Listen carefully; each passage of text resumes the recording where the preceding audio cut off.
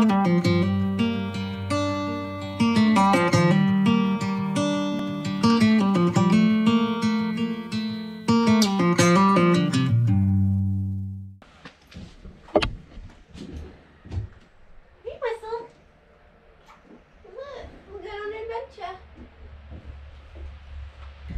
is 32 degrees. Hey Wizzle, we're going. So I hosed Tizzy down, like literally soaked her before putting her on the lorry.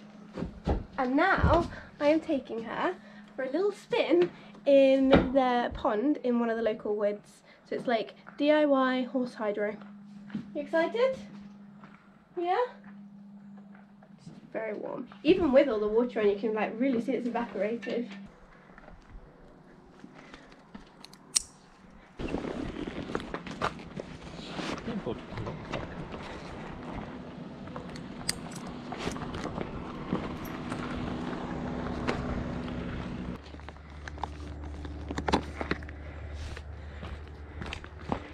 Dan stirrups. My stirrups.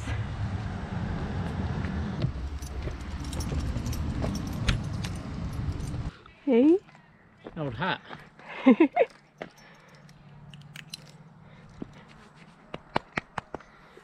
One tucked up pony.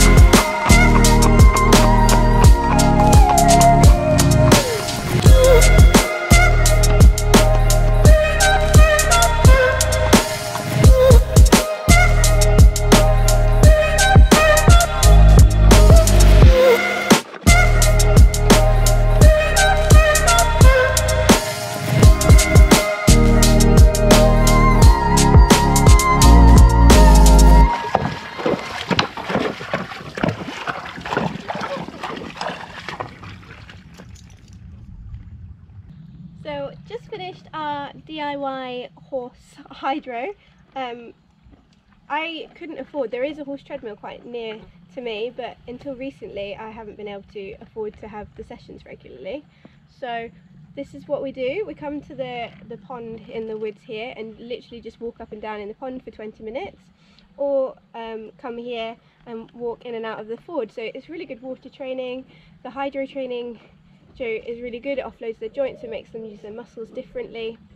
When I sent Azid away to do 3 weeks on the treadmill, he went to Reedwood rehabilitation livery and he came back looking absolutely hench and so fit, so you can really see the benefits. Now I earn a little bit more. I think next season I'll hope to take Qantas on the one nearby and kind of make it a regular part of my training, especially at the start of the season. But for now, ponds will do.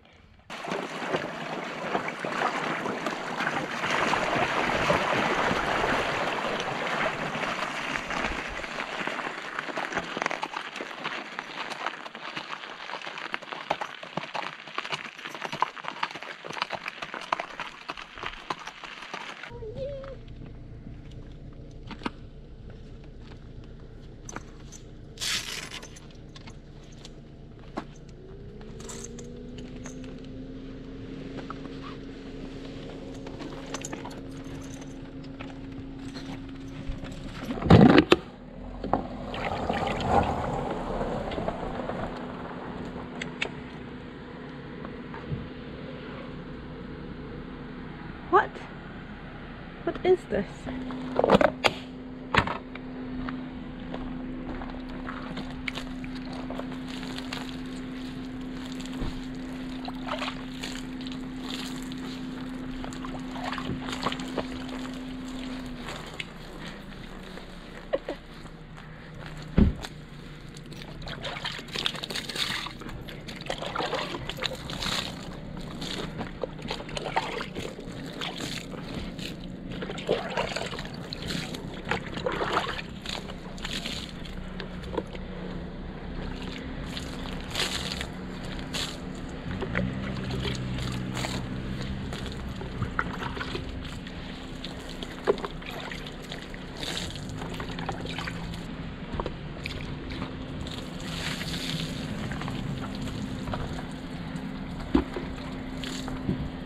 Too hot for scraping today.